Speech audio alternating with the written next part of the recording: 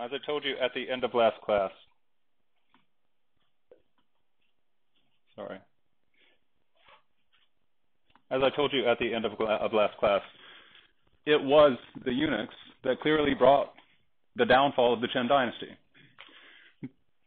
Did Qin want that loser son whose name, by the way, the second emperor of the Qin dynasty, his name is kind of fitting. It's Hu Hai. Hu Hai, doesn't that sound like a sort of a moronic name? Huhai, Hu Hai, second emperor. Was he the intended second emperor? Those of you who are actually college ready know how to read subtitles of films and answer that question, so I'd appreciate that decency from those of you. Thank you. I don't know why you, I will be silent. And as I said last time, it was the eunuchs, the inner court, and that's why we stopped to say, okay, so the first emperor did so many amazing things. How could his empire have been, or his dynasty have been the shortest? Younger than you, right? Shorter lived than you. You've already outlived it. And that's why we stopped and did the inner court and said, yes, although these guys lacked their three preciouses that's interesting. At the same time, they had great power. And we see it in no greater example than in Zhao Gao. Whoops. Now,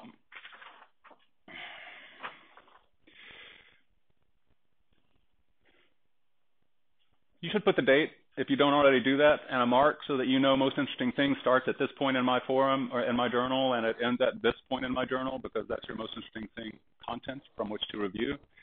I am starting to, like I read most of yours last night, those of you who didn't wait until the last minute, and answered quite a bit, sometimes clarifying, sometimes just going right on. That was really good. So I want you right now to do the first thing. It's easy enough from our modern Western bubble, our world, our ideological world. We've been brought up saying that certain things are superior, politically, economically, and socially. What's politically superior in our worldview, our conditioning, our ideology? What is politically superior? Thank you, democracy. Economically, what is superior? Capitalism. And capitalism says that what type of economy is best? Let's make sure that we understand that. If you don't know what capitalism argues, what does it say?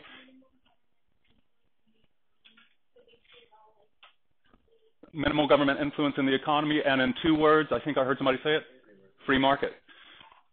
The market should be free. Actually, Adam Smith didn't say that. He said that banks particularly, the father of capitalism, of capitalist theory, he said that banks particularly, the finance industry particularly, should not be free. It should be regulated, because he was sensible enough to know you let bankers near millions and billions and trillions of dollars without having somebody come and make sure that they're not going, oh, I think I'll take a couple of billion, right? I think I'll cook my books. He knew that the financial professionals should be regulated. Adam Smith himself said that. It's conveniently forgotten by our free market ideologues today. But anyway, okay, so politically, democracy. Economically, free markets, capitalism. Socially, what have we been taught is the best?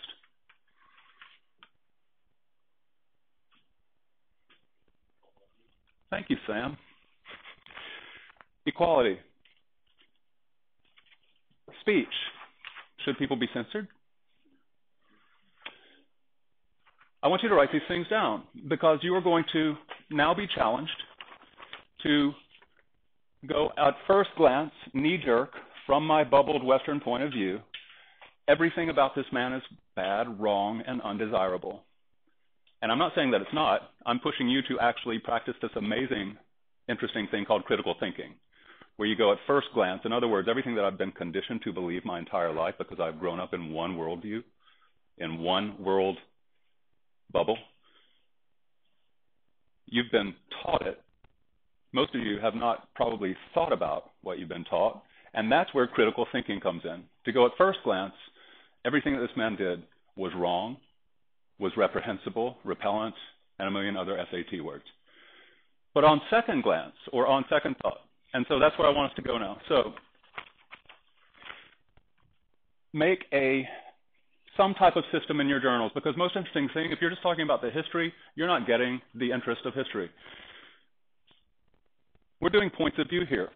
And you're actually shifting and looking from within his point of view. You're putting yourself in his shoes so that you possibly see what happens when you go, well, you know what? It's really easy to judge until you actually think. And we are really good at not thinking, but just going straight to judgment. And that's why half of you are, not half, that's why so many of you students in high school are not real interesting, because you go straight to judgment without thinking first. Is there more to it than my conditioning that leads me to judge with a knee-jerk reaction? So first, Chen burned books. He burned Confucian books. He burned Taoist books. He burned the Shujing, the Shijing.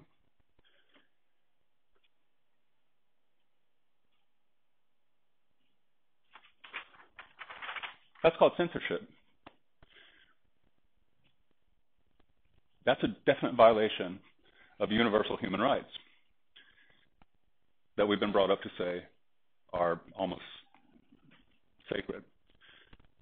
What else did he do that's a definite violation from our modern Western perspective of human rights? Thank you, Sam. Let's go back to the censorship thing, because there's another one if you think orderly, yeah? Thank you. He buried scholars. He killed scholars. Now, who are these scholars and why did he kill them? Did he just hate people who liked books? Why did he kill them? It's not that simple. Why did he kill them? Let's make sure we understand. Yeah, Nikia?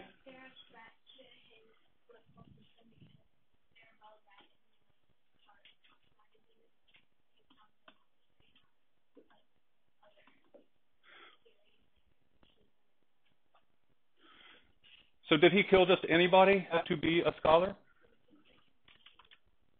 All Confucian and Taoist scholars, he just bloodthirstily killed them, just killed them all? I don't think so. HK?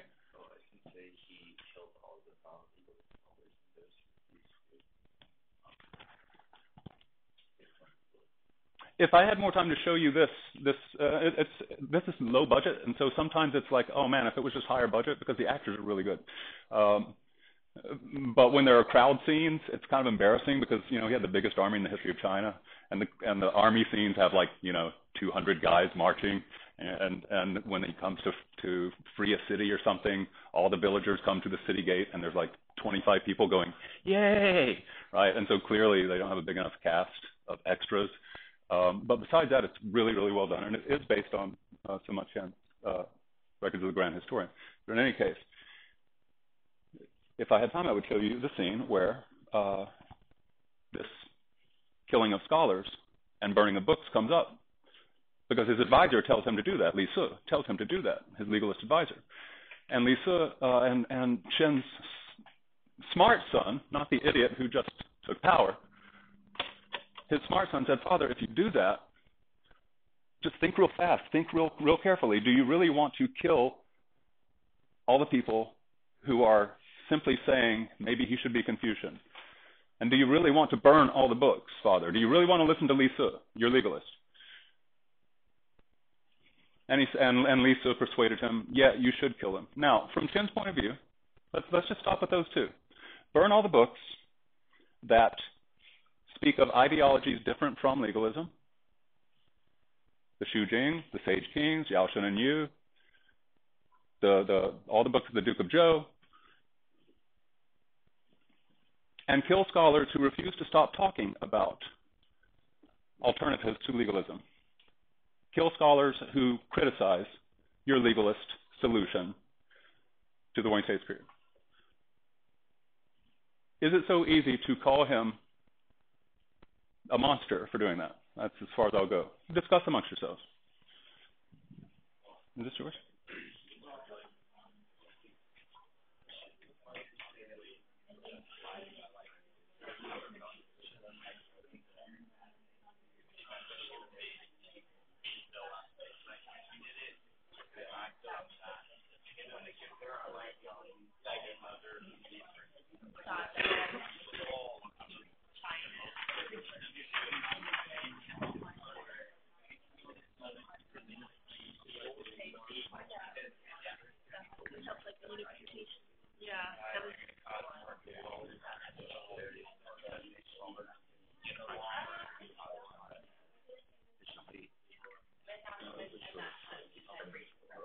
Okay, let's take it a little further. If that question seemed too obvious to you, let's take it a little further. What would Li Su have argued if you don't do it? Here's why you should do it. Because Li Su, because really, when we talk about Chen's decisions, we're basically talking about Li Su and Han Feize, the legalist philosopher who I'm reading right now. So is Li Su just an evil guy? What's his reasoning here? Why is he saying, yeah, thanks, go ahead. So we were thinking that if you have people practicing other ideologies, cause like disunity in China, and if there are issues like that, what Lisa is trying to say that the net harm will be minimized if you just do this harm now and allow for possible issues. Because again, and thank you, and that's right on. Because the danger of not acting now is what?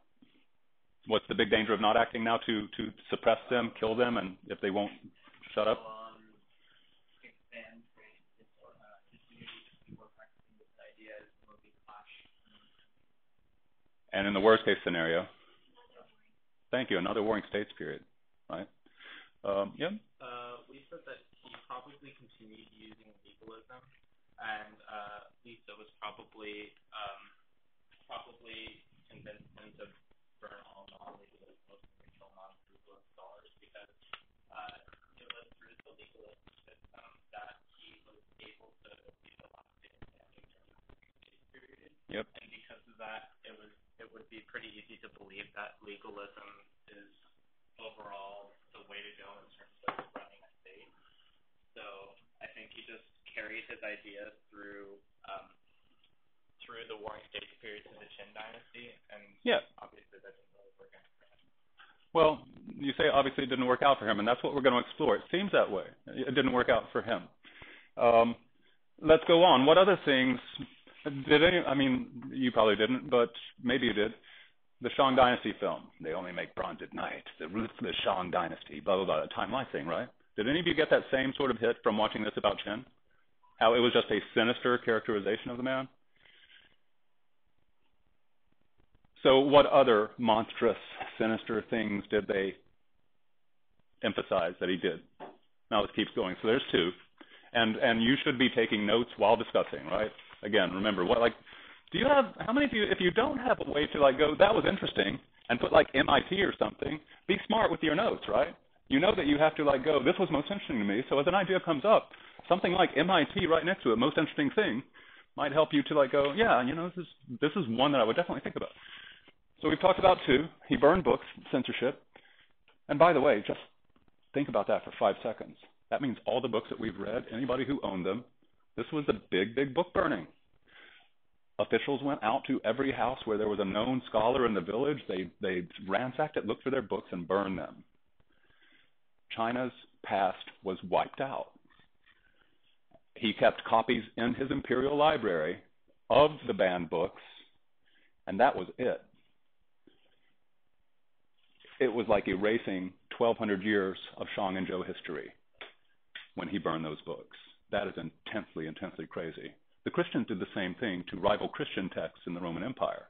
When the Roman Catholic Church started in 330, there were other Christian texts, other Gospels, the Gospel of Thomas, the Gospel of Judas, not just Matthew, Mark, Luke, and John, which all tell the same story of Jesus being resurrected and Jesus being God. John says that. The Gospel of Thomas, which says Jesus is not God. When the Roman Catholic Church was given the emperor's approval in the Council of Constantine, or of Nicaea, and the John side won, Jesus is God, he rose from the dead, the resurrection, everybody can be saved if they believe in him. When that argument won against the others who said, no, he's a philosopher, all those books that argued, all those Gospels that argued Jesus is a philosopher were also burned. The church sent out its officials to find all of the rival preachers' Gospels and burn them, erasing 300 years of Christian history. So there's only one story left. Intensely interesting stuff when you think about the great book burnings of history. And the fact that they're being rediscovered. Now, what other thing? Now we'll go back to you. So the third thing that they said that was so brutal? He enslaved his people. He enslaved his people. Why? Because he just liked enslaving people? Okay, so discuss. The Great Wall. Is he a monster for doing the Great Wall? From his point of view or from the legalist point of view? I'm sorry, why and why? Not just a yes/no question. Wake up. So I come and slap you.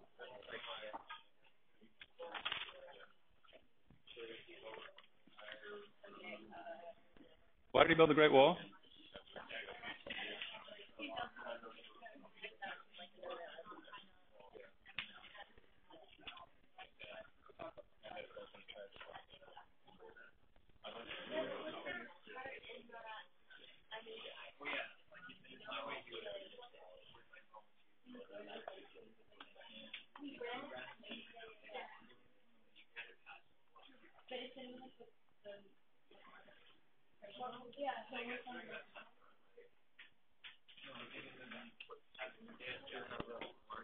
If you think that you have like actually thought, and this is an exercise in at first glance, if I think like a simpleton, in other words, think simply, judge it without thinking about it, that's simple thinking.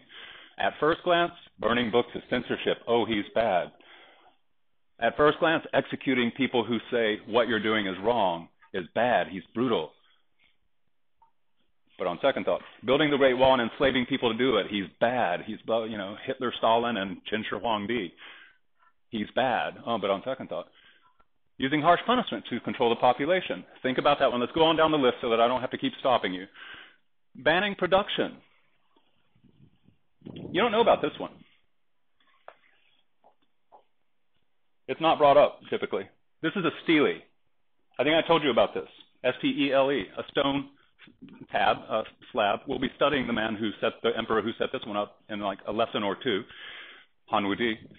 I took my group up. This is from Mount Tai. So when Qin took his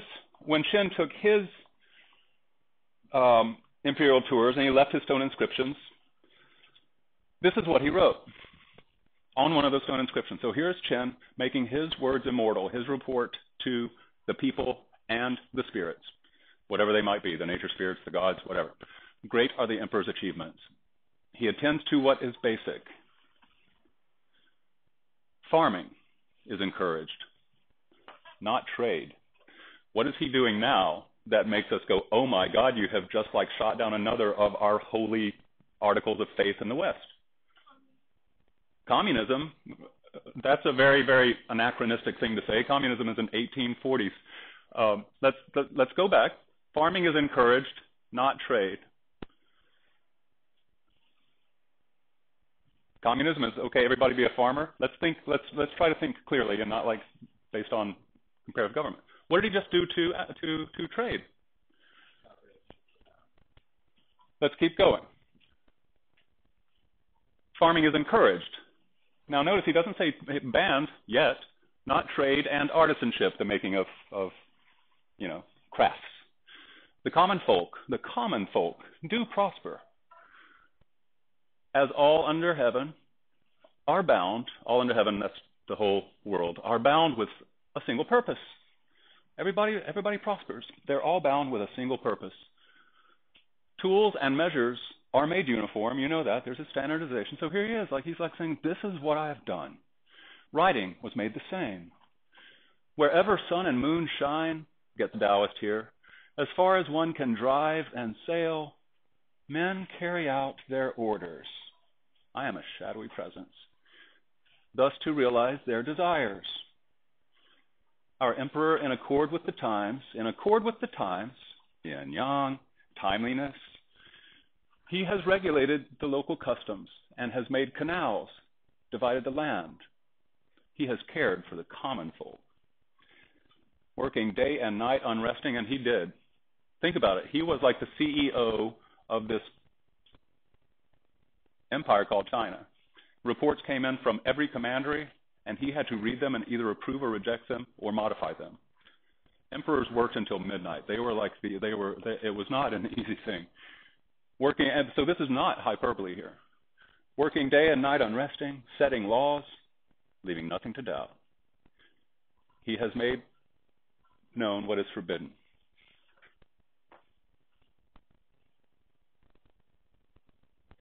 The universe entire is our emperor's realm. Where the hell is it?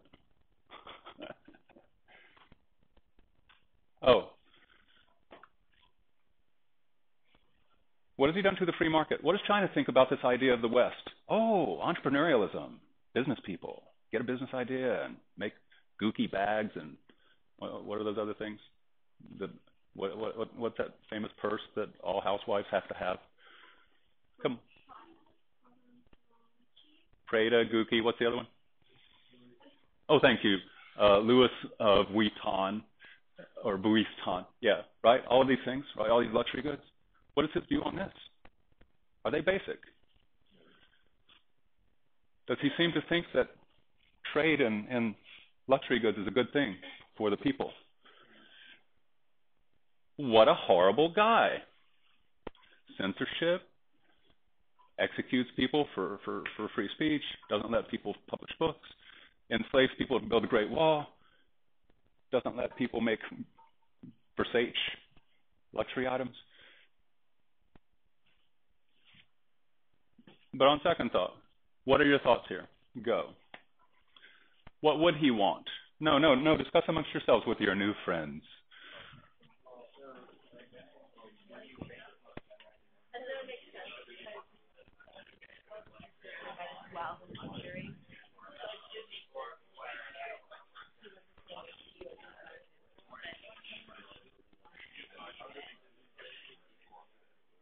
It's your full list.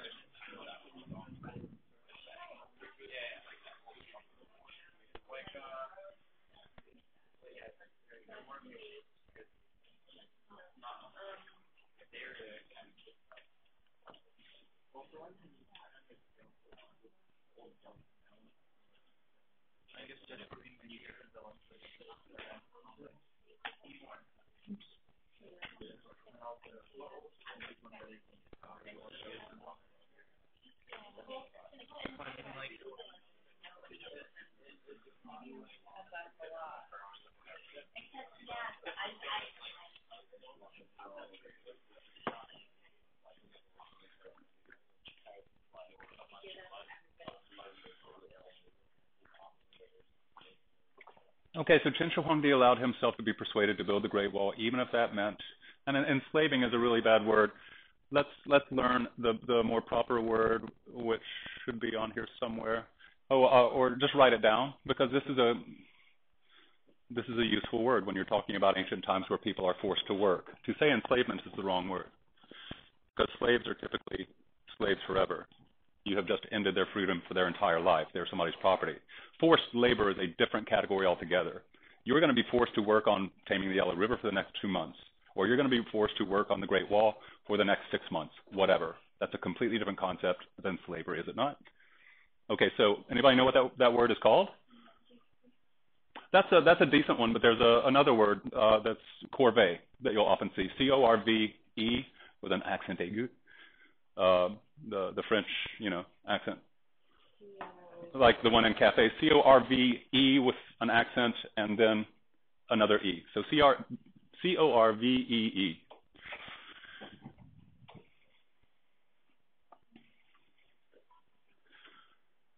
Oh, there it is.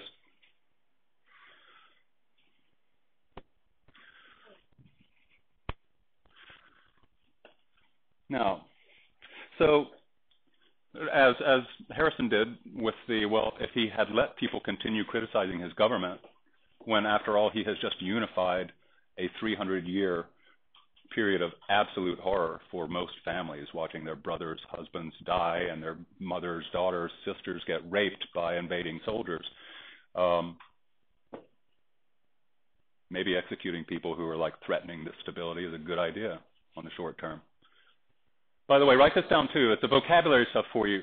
A pattern. So this is a process thing. When a revolution comes, what is the first thing that the revolutionary victor has to what is his first priority? I have just defeated my enemies and created a new order. Now, what's my first priority? In terms of stages.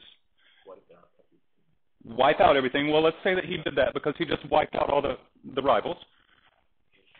Pacification, and we know that he did that. He disarmed everybody. He melted their weapons down and made statues of them.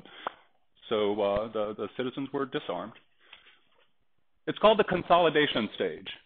In this cycle of revolutions, the first thing that any founding generation has to do is to consolidate their regime. So consolidation stage. Li Se is telling him. So we've already seen, right? Oh, Jesus, this is not solid yet, right? It is not solid yet. There are people still criticizing it. Just because we've won doesn't mean that it's permanent. So we've got to be very, very, very careful here to make sure that this doesn't fall apart. So people are saying that this is wrong, that Confucianism or this or that are a better idea and we shouldn't cooperate.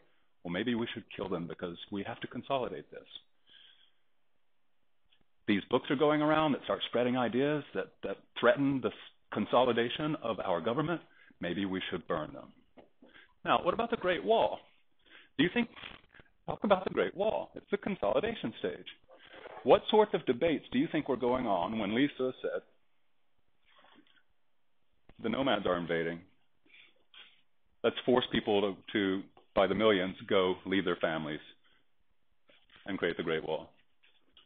Do you discuss that decision on the part of the Qin Emperor?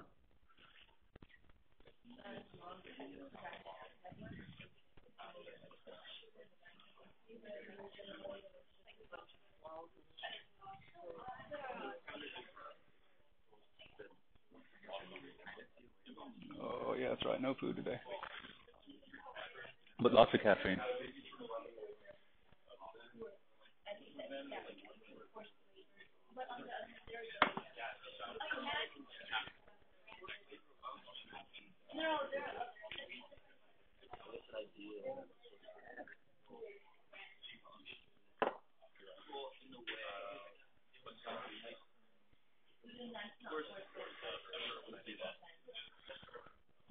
Okay, so do you think that which of these do you think was the easiest decision for him to make, and which do you think was the hardest of all of these? Because again, clearly, the guy wants people to like him, he wants to be popular, he wants to be approved of, and at the same time, he's having to do things for the sake of consolidation that he knows they're not going to be popular. Oh Jesus, I have to burn these books. So many people like these books, but you persuaded me, Li Se. Burn them. These people won't stop talking. They're such fanatical Confucians or Taoists or whatever. You persuaded me, Li Se. Kill them for the sake of consolidation. Now, the Great Wall. Let's make millions go, 700,000, whatever it was, go and leave their families and their farms and their fields for 6 months or a year or two to build the Great Wall. Which of these do you think was the hardest decision for him to make in terms of the cost?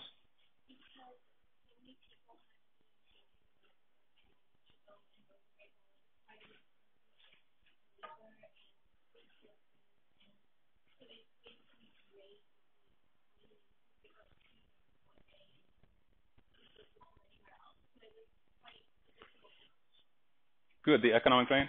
Now, and so what do you think persuaded him to go, despite the fact that it's going to remove people from the fields, it's going to lower our revenues from agricultural taxation, it's going to lower our agricultural production, which might cause inflation because there's less food,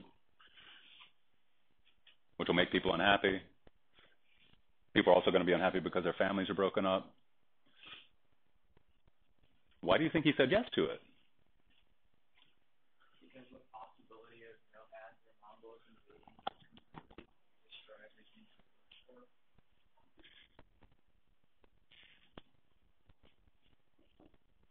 Using harsh, does anybody disagree with that? So what can we infer about the nomad threat at this particular time in Chinese history? Notice, have they been a big threat as we've read so far? I guess they did burn down the King You's capital when they invaded to end the Western Zhou. But yeah, it's a confederation right now of nomadic tribes. Remember we talked about how there were little schools of fish? But the Xiongnu group, Xiongnu, the Xiongnu, actually confederated, like the Iroquois Confederacy, in the U.S. history, right, where different tribes would get together and make a much larger confederation, bigger population, bigger army, all sorts of stuff. So the Xiongnu had a confederation, and so they were now a very, very threatening big army, Mongol-ish, Genghis Khan-ish, because Genghis Khan did the same thing. He unified tribes for the Mongol conquest.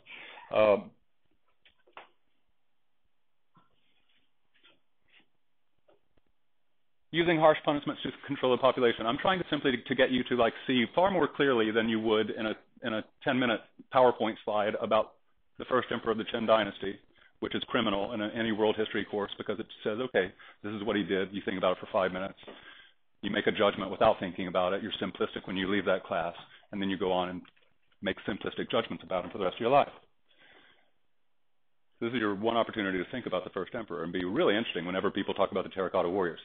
Who do you think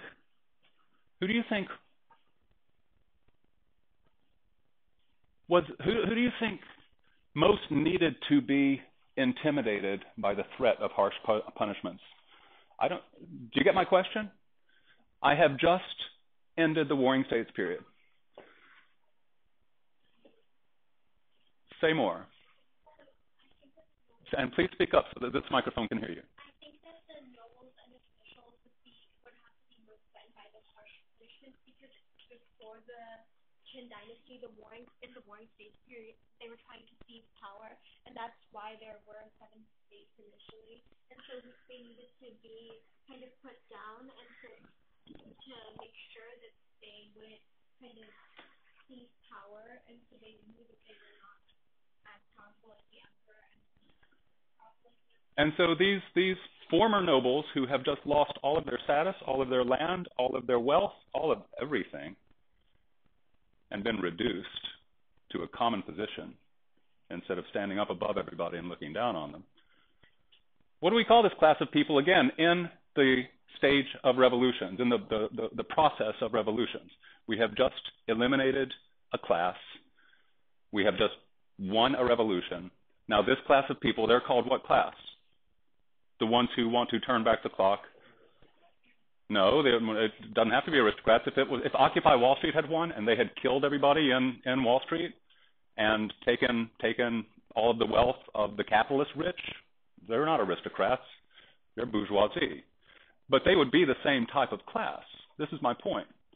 If all of the people who work in banking right now were to be stripped of their wealth, stripped of their property, and stripped of what society said, you're the problem, and we're ending you as a problem, and you are now equal with everybody else, you're not looking down on them from your Wall Street corner office, what class of people do they become politically? We have just had a revolution. They are, you don't know this terminology, counter-revolutionaries. They're counter-revolutionaries. There's always going to be the class that loses who wants to counter revolution. And as Nikita so intelligently inferred, Qin just abolished a very powerful group of nobles across 6 or 7 states. They want their land back. They want their fiefs back. They want their status back. They want their wealth back. They want their property back. Doesn't matter if it's a communist revolution, a French revolution, an American revolution. Those that lose don't like it, and they want to counter that revolution. It's the counter-revolutionary class. And so, yeah, harsh punishments, don't you think? Don't you think there's going to be necessary for the people who 2 weeks ago had a hell of a lot of land, power, and fancy titles and don't now? They're still alive. Consolidation stage.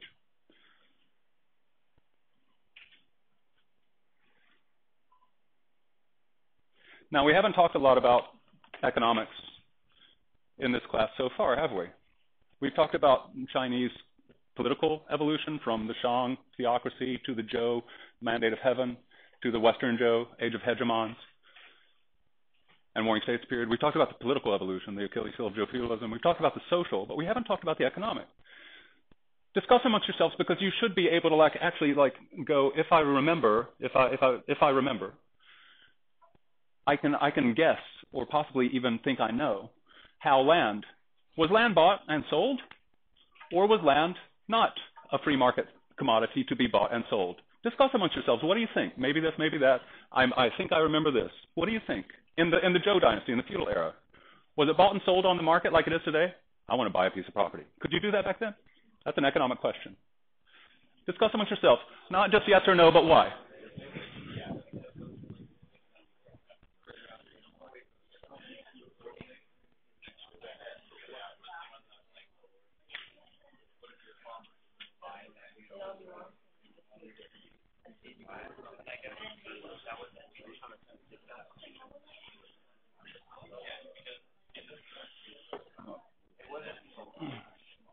What do you think? Was it or was it not?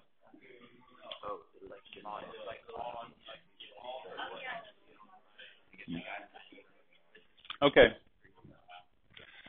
What are our thoughts at this table? Was it a free market commodity freely bought and sold? Was there a land market? No.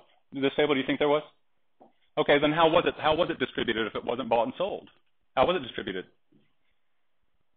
In the traditional way, and during the feudal age. HK. It was awarded by a king to his vassals. Did it end there?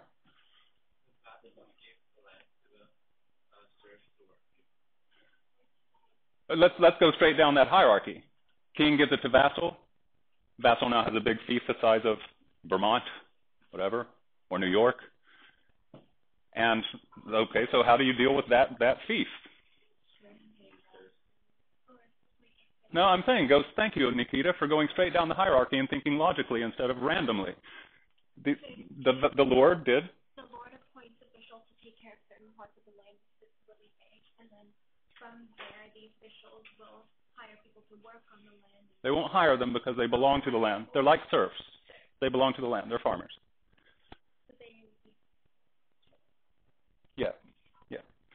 Now, and so just to clarify that, because this is all very interesting when you think about modern China. I've got a couple of students in the forums, which I'm reading now, and I'm having some problems with the forums. Thank you for your patience, just in advance, right? Because that checklist thing that helps you, that's hurting me because it's conflicting with the forum that I like, the question and answer forum, where you have to reply to me and you can all see each other after 30 minutes. You have to think first, and then you can 30 minutes later see what everybody else writes. It's easy for me because it's all at one glance.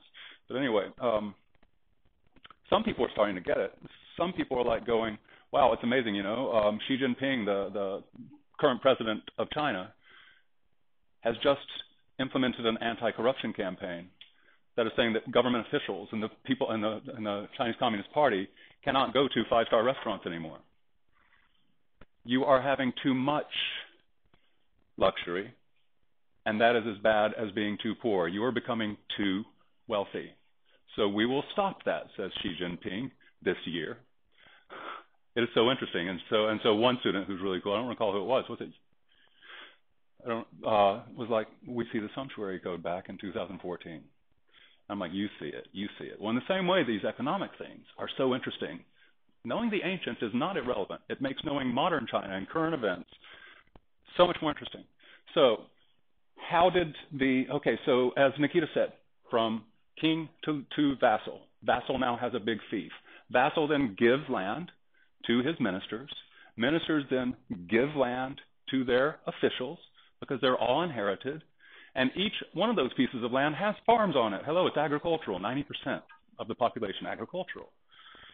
How is that farmland distributed? Because after all, the farmers have to be able to eat and things can get too crowded. So they had what was later called the well field system. Picture, who knows Chinese? What's the word for well?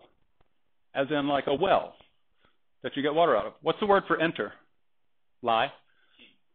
Okay, sorry, Jing, right. Now, so take off the talking, helping character for man. What's the main component of that character? Just draw it in the air. Not that fast. Isn't it the tic-tac-toe board? Huh?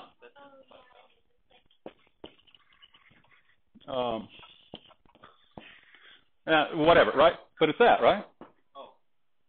What is this? What is this word? Jing, right. And that means? Well. Oh, this means well? No, not with the, I'm sorry, that's supposed to be this. Right. So this is well. But what's the word with the helper? Enter, lie. Right? Yeah. Okay. So remember, I've only taken 2 months of Chinese last summer, and I haven't reviewed it since. So that's a well. That is obviously, that's obviously an ancient Chinese character. The well is right here in the center. How did the farms distribute the land? Stay with me, Ria. How did the farms distribute the land? How did How did the farmers have the land distributed to them, divided up? You have water in the center. Oh, no, I'm sorry. Sorry.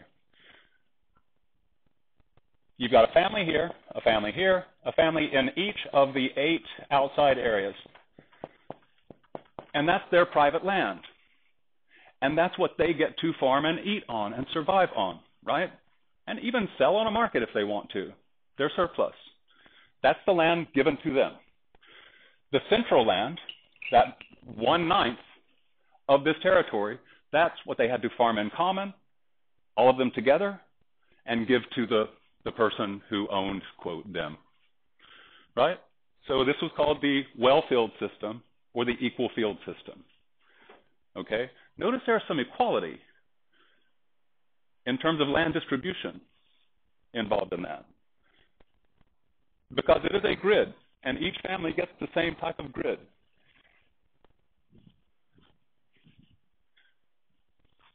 So land was not bought and sold.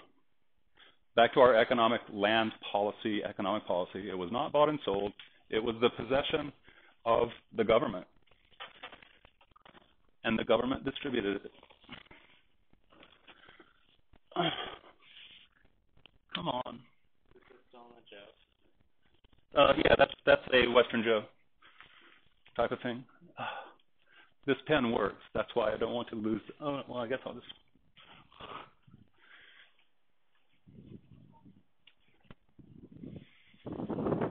Hell and damnation. Can you turn on the lights for a second, please? Because I just lost a lid to a pen that's. All of them. Where is it? Is that bizarre? That's crazy.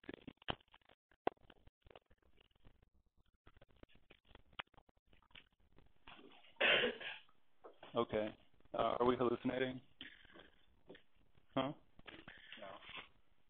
No. Okay, let's do. Oh, look at that. Look where it ended up. It bounced up onto a stack of books and rested on top of a stack of books. It dropped onto the floor and bounced up onto the top of a stack of books. All right. So we're talking economic policy now. During the legalist system, when aristocrats lost their land in the Warring States period, they actually opened up in order to, for the government to get money, they actually opened up land to be bought and sold. This is so ironic. During the Warring States period, the legalists said, look, king, you need money. Sell the territory to people, let them buy it. And so you had, for the first time, a free market in land under the Warring States legalism.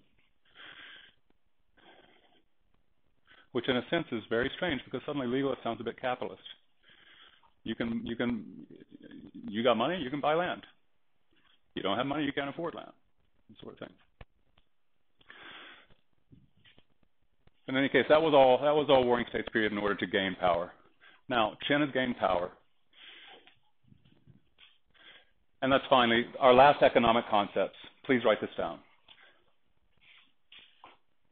So we're doing economic vocabulary, and we're doing just an overview of China's economic values. You just saw the basic. When Qin on his stele said the basic is encouraged, and the secondary or the non-essential trade and artisanship is discouraged. These are the philosophical concepts or the economic theory concepts of the ancient Chinese. They classified production and industry into two categories, two basic categories. The first was called, variously depending on the English translation, the basic, as we saw in the Qin stele. Basic or essential is another word for it. Or primary, production. Right? Yeah. If artisanship was discouraged, then why were there so many artists available to pay the terracotta? We'll get to that, and thank you for bringing up the terracotta army. I have to,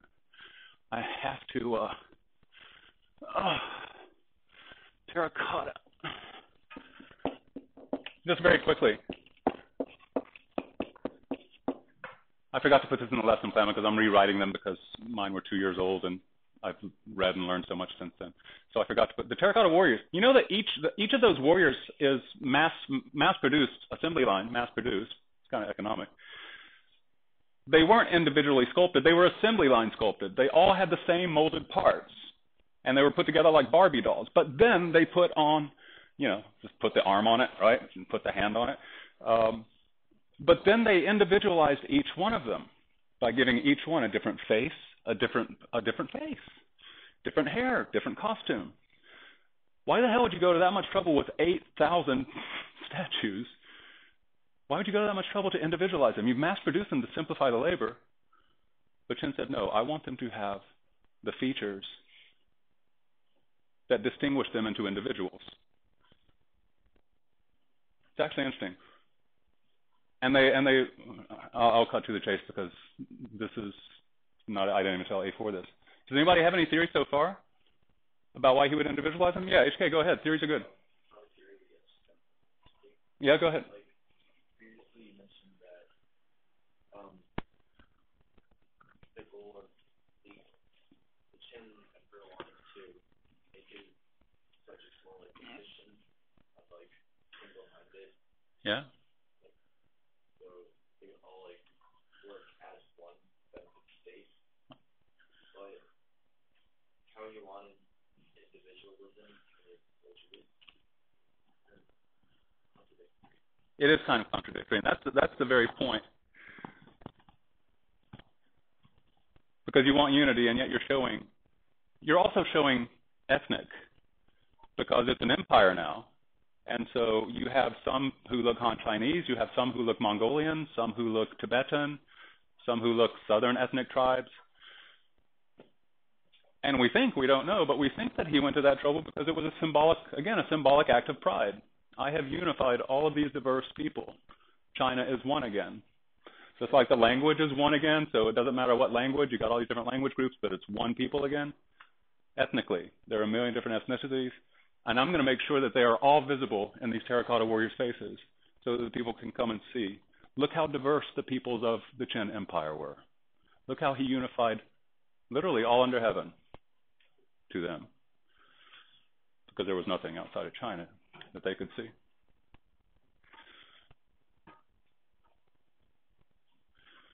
Now,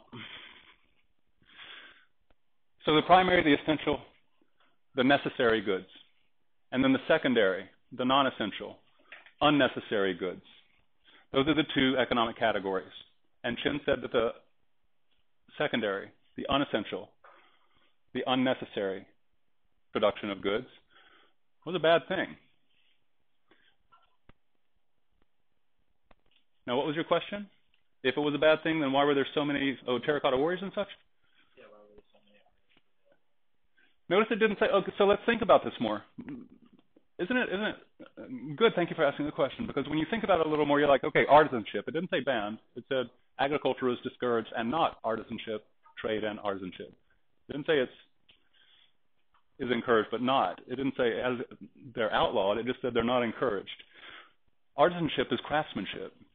Which artisan activities do you think all of them would be classified as unnecessary? What artisan creativity products would be classified as necessary and actually valued and promoted? Thank you. Yeah, like basic tools. Metallurgy. 4. Nice Maserati tools, plows. But if you're doing metallurgy for nice Maserati stuff, a chariot that's nicer than the king's chariot,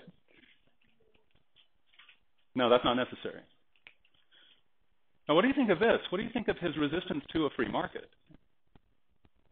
Were you able to go on first thought, but on second thought, what were the most interesting ideas that came out of your on second thought?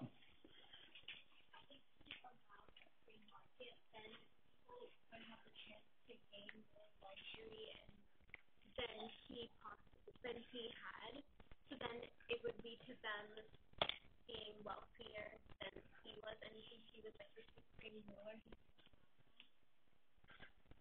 I'll take that. How do you think the people felt? Oh, I'm sorry. Really? Nobody else, all of you quiet people, nobody else has ideas? You make the class so less interesting when we only have 3 people talking. Thank you, Chris. The government can gain more if they monopolize all the industries. Okay, we're assuming they monopolized them. We don't know that they monopolized the artisan industries. But if they did, then they would gain more. But he wants to rule like a shadowy presence with laws. I would think that he's probably just regulating industry. He's probably not wanting to own it because he wants to rule like a shadowy presence and just make sure that things are regulated and that they're following the law. So business people, artisans, you probably got officials regulating the economy that way. How would the people like not being able to buy luxury goods? To me, that's the interesting question. Jack, my Honor Society AP guy, how would the people feel in a state that said you can't buy luxury goods? They wouldn't feel too good because you were being strictly by government. Okay, so Jack just gave us the on first glance. They might understand the reasons behind this. And the reasons behind this might be? Because it could help the whole of China prosper together instead of individually. And they would put the whole of China prospering together instead of their individual indulgence in luxury goods. They would approve of that because they go, yeah, okay, it's just to keep us together, so I'm willing to not indulge in luxury because it's just to keep us together. Well, when the war states happened, there were a lot of really rich families and rich officials, which led to the creation of their own armies. Maybe they could see that if wealth came up in separate places and not all together, it could start to be more unity. There's some more. Okay. You're making me tired. Are you tired? Jacob. It's not like greed or like competition for others. Do any of you think that this is, on second thought, this legalist? Oh no, let's go back. I'm sorry. There are a couple things. I'm following trains of thought that I just find interesting, and it's taking me away from my lesson plan. So let me finish my lesson plan. Sidebar. Philosophical view of businessmen. Ancient Chinese view of businessmen and merchants. In the Taoism packet, it asked you, what were the Confucian and Taoist thoughts on business and wealth? It was topic 7, I think, or 6. If anybody was assigned that, at a table that was assigned that, do you remember your basic answer? Did Taoism approve of, or the rest of you for that matter, did Taoism approve of the pursuit of wealth? What's our evidence? From Zhuangzi or the Lao Tzu? The Tao Te Ching, the Yin Yang, and Zhuangzi, the Jesus on acid. What's our evidence that they said that the pursuit of profit is not an admirable thing? It's only acceptable if it's on your path, but if it's not on the honor of the path, you shouldn't pursue it. Confucius said that, not the Taoists. Confucius said everybody wants to be prosperous, but if you have to sell your decency to become rich, I would rather be a street sweeper or a gatekeeper, he said. No, but thank you. Yeah, right? What did he say? He said a superior man pursues righteousness. A low man, a small man, a petty man, a base man seeks profit. He did not have a high regard for people who said the best thing in life is to compete to get as rich as you can. Again, they are so radical. It's just so interesting because they're so radically different from us, right? Democracy, no. Benevolent dictatorship.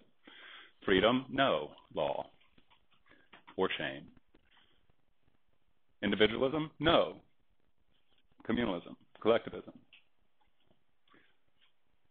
Business, no. Agriculture, simplicity. The Taoist, Zhuangzi is offered a job by the king of Chu, and the king of Chu's ministers come to him, and he's fishing in a river. And do you remember the story? It's the coolest story in the world. The turtle, right? And they're like, oh, the king of Chu, which is the biggest warring state, right? In the southeast, that was the big one. It was one of the last two standing. And the king of Chu wants you to be his prime minister. He's heard you're a sage. And Zhuangzi doesn't even turn his back when he's got the two like messengers of the king of Chu, and he just keeps on fishing. And like that old man that we saw in the movie just now, in the TV show. And he goes to, do you remember the story? Do you want me to recap? Because it's very famous from Zhuangzi. And he was like, I heard that, they're like, he wants you to be his prime minister. He's heard you're a sage in this Warring States time. This would be like somebody coming into this room and saying, Mr. Burrell, President Obama wants you to be a Secretary of Education. You'll make $150 a year. You'll meet the most important people in the educational industry. You'll be paid $30,000 a speech for the rest of your life. Go give a speech at some American club somewhere and get paid $30,000 for talking for an hour. That's your life, man. Check it out. Do you want it? And it would be like me going, I have heard, Zhuangzi said, I've heard that in the king of Chu's throne room, there is a turtle wrapped in silk that has been there in the place of honor for 1,000 years. Do you think that turtle will be more happy? Now, is that turtle alive if it's been there in a place of honor wrapped in silk? No, it's clearly a dead turtle. He says, he goes, do you think that turtle would prefer to be so wrapped in silk, honored and esteemed in the seat of power? Do you think it would rather be here in the river dragging its tail in the mud? And he never turned his back. This is a great detail of Zhuangzi. Zhuangzi never even turned around to look at these important men in their ties. He just kept fishing. And they said, well, yeah, you know, when you think about it, he'd probably obviously rather be dragging his tail in the mud. And Zhuangzi said, I'd rather be dragging my tail in the mud too, so leave. And he never turned around, and he just sent them on their way. Did Zhuangzi and the Taoists approve of the pursuit of wealth as the way to longevity, good health, and mental hygiene? Clearly not. The pursuit of power and wealth and individual and business and enrichment and greed and the profit motive. Did the legalists approve of business people? No. Hello. We have discouraged the secondary non-essential industries. We have discouraged trade. Look at this. Our Venn diagram of Chinese philosophies, the 100 schools of thought, Confucianism, Taoism, legalism, they all differ in most ways, but at the center, they agree on one thing. Who should you give the least respect to in all of society? Those who buy cheap and sell dear, buy cheap and sell expensive, and put the rest in their pocket so they can get rich. Business people are the lowest. Now, here is the social order of China's social hierarchy. We're now doing social. We just went from economic. So they are an anti-mercantile society. Spam. On the top of this social hierarchy now, because notice, there is no aristocracy anymore. So we're in a new age. On the top of the, hello. Yes, hurry, sorry, yeah. I can at the end of class. Bye. Harrison, go to Ms. Harvey at the end of class. SPAM. This is their social hierarchy, and it will continue for the next 2,000 years. So SPAM stands for scholar. Notice who is at the top. Not Donald Trump, one of the most unscholarly but richest people in the world, but scholars who are intelligent, who are studious, who are wise, who have proven their ability to study and to care about learning and to value the opportunity to learn. Scholars are put on top. Who is next? Peasants, because they produce something valuable. It's basic, it's necessary, and it's essential. They feed us. They deserve our respect. They work hard, and they do work. They don't just gamble, buy cheap, and cheat people by selling deer. Peasants are next. I hate that word. I think farmers is a far more connotatively respectful word. But anyway, we'll go with peasant because it's hard to say spam. Hey, artisans. They make useful things. Weapons, tools, pots, pans, beds, furniture, houses, construction, roads, on and on. And at the bottom, merchants.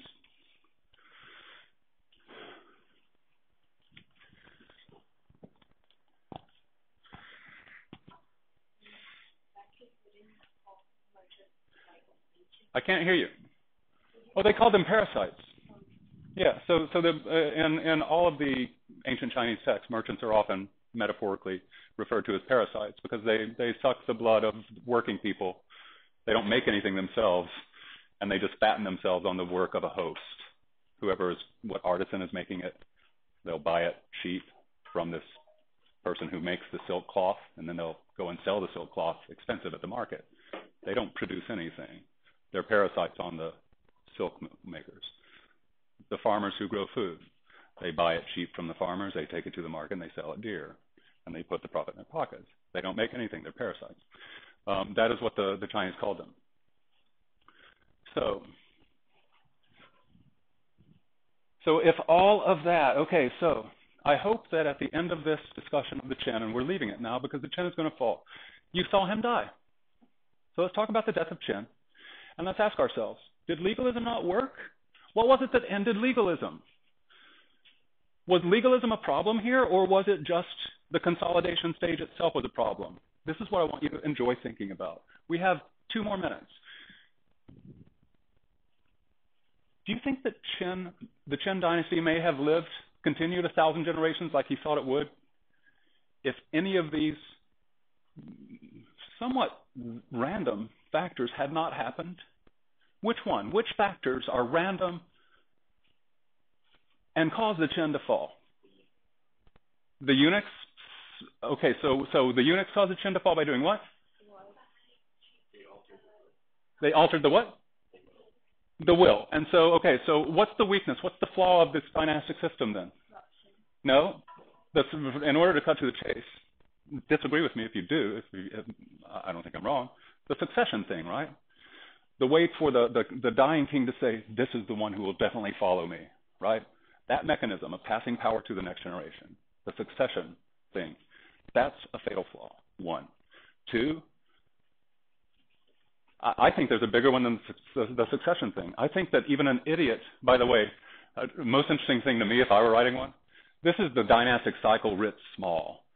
Plato said that the state is the individual written small. In other words, the republic, Plato's republic, he says that a government is an individual person written small, written large. So this is a dynastic cycle writ small, right? How many generations did the Qin Empire go through? From the greatest founding ancestor to the biggest freaking loser ever, hoo-hi, in 2 generations. It's not a 300-year dynastic cycle. It's a 15-year dynastic cycle. From spiritual giant to mental midget. So the succession policy. But I think that even with an idiot on the throne, what were the other factors that led that possibly, had they not been there? What was the biggest reason that people got pissed off at the Qin? The forced labor. Because notice, the aristocrats, they're a small percentage of the population to anger. But when you start sending millions to build the Great Wall, then you're starting to anger townspeople all over the place, the common people. I'll leave you with this question. If it weren't for the Xiongnu just happening to be a confederation, big, serious military threat to China's north at this time, if they had come up 50 years later as a big military threat, would the Qin dynasty have been able to survive? I think it's arguable that yes, because they wouldn't have needed to build the Great Wall, and he could have continued consolidating. The consolidation stage had some tragic timing to me. Anyway, that's it. You just have an MIT forum due next class.